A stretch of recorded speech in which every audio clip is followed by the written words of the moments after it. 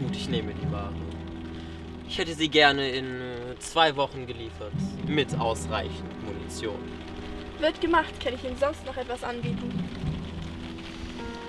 Nein, danke, das wäre alles. Dann wünsche ich Ihnen viel Erfolg bei Ihrem Unterfangen.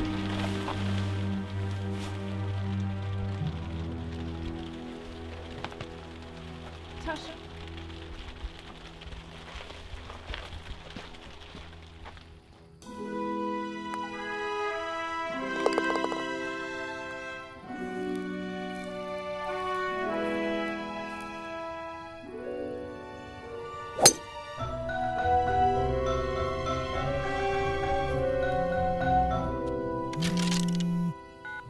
James Bond. Gut, dass ich Sie erreiche, James. War Ihre Anreise angenehm? Mehr oder weniger. Weshalb rufen Sie an? Im Auftrag von M. Ich habe mir schon gedacht, dass es hier kein entspannter Urlaub wird. Ja, da muss ich Sie leider enttäuschen. M hat einen wichtigen Auftrag für Sie und erwartet Sie... Sagen Sie ihm, ich bin in 2 Stunden da.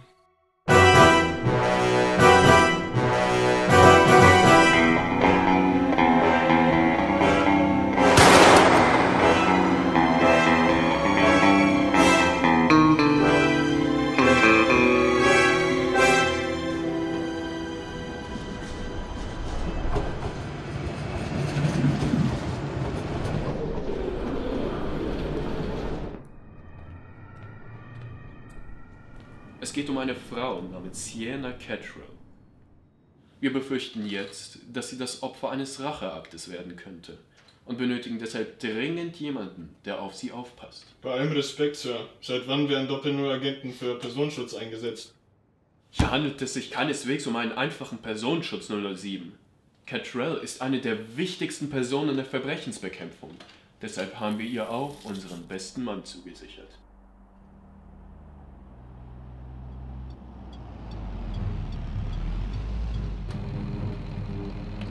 Danke, Sie dürfen passieren. Zweites Haus.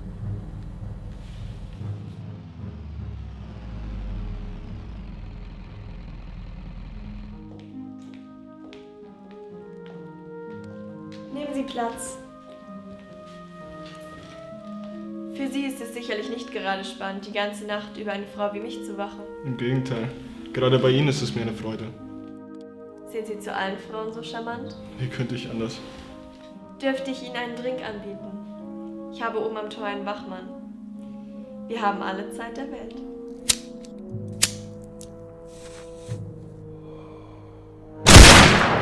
Ich glaube, das wird noch ein langer Abend.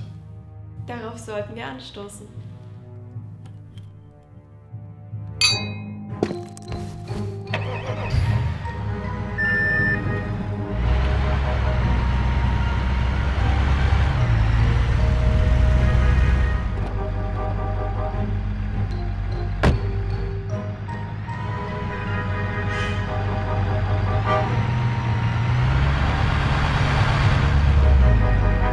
Trinken Sie ruhig noch aus. Ich erwarte Sie.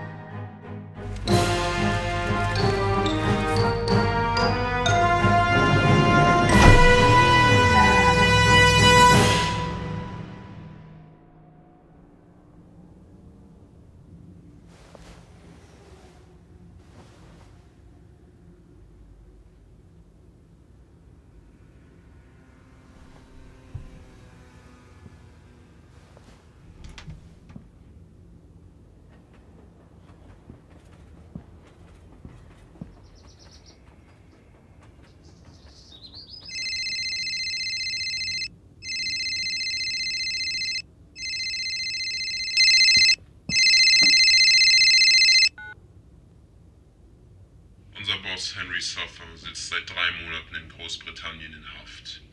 Das Urteil lautet lebenslänglich. Wir werden Ihre Freundin erst dann wieder entlassen, wenn die britische Regierung ihn begnadigt. Die Frist läuft heute Abend um 22 Uhr ab.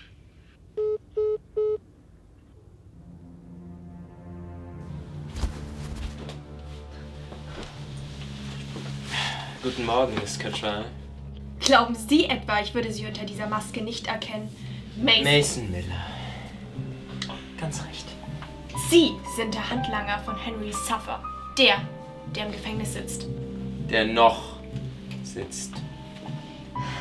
Was wollen Sie? Meinen Boss aus dem Knast holen. Unsere Forderungen wurden bereits gestellt.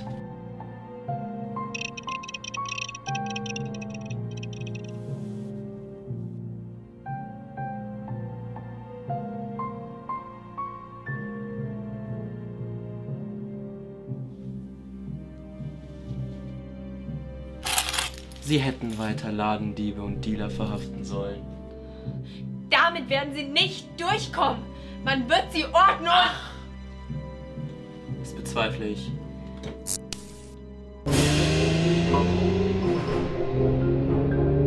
Destination selected.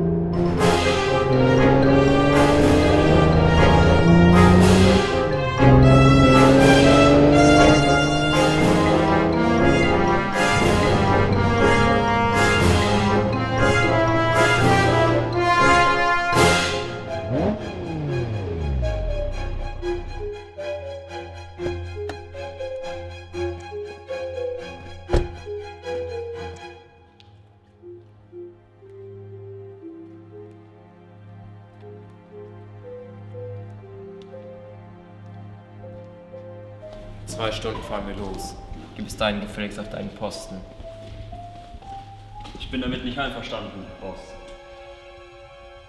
Was soll das heißen, du bist damit nicht einverstanden? Diese Mission ist irrsinnig. Wir haben einen Leibwächter verletzt, eine wichtige Beamtin entführt und einen Wachmann getötet. Und jetzt warten wir förmlich darauf, dass hier die Geheimdienste einfallen. Die Geißel kennen unsere Gesichter. Wir sollten sie umlegen und dann möglichst schnell hier abhauen. Ich bin enttäuscht, das zu hören. Ich dachte, wir würden hier alle aus Überzeugung, nicht aus Angst handeln. Entweder du tust, was ich sage, oder du bist tot.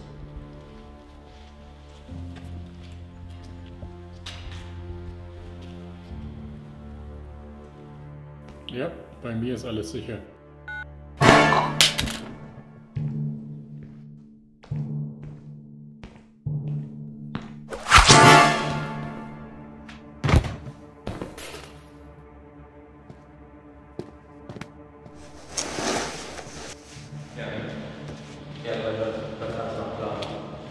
Wenn unsere Forderungen erfüllt sind, fahren wir los und sind morgen bei der Grenze. Ich sehe Sie morgen eher im Staatsgefängnis.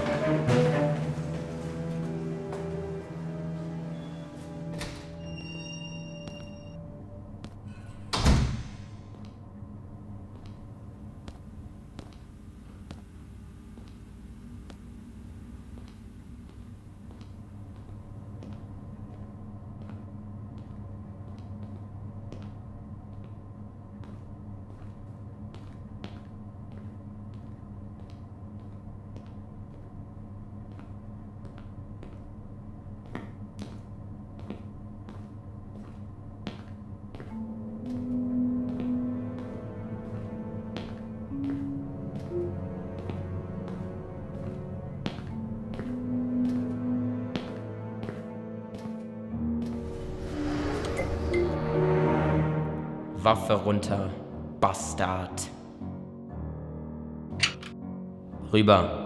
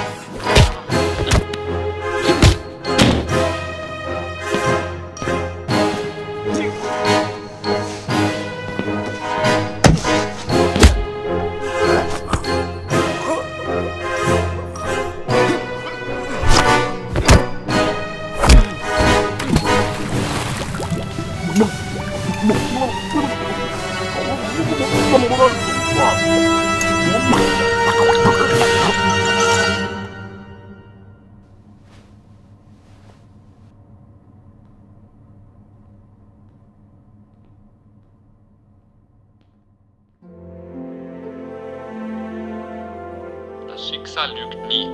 So begann die britische Ermittlerin Sienna Catrell ihre Rede auf dem Internationalen Sicherheitskongress in Nürnberg. Sie sei nach eigenen Angaben kurz vor dem Kongress von Mitgliedern der Mafia-Gruppierung Porta la Bara entführt worden, konnte aber durch das Eingreifen des MI6 gerettet werden. Um in Zukunft ähnliche Vorfälle zu verhindern, forderte Catrell zu einer engeren internationalen Zusammenarbeit der Sicherheitsbehörden und Geheimdienste auf.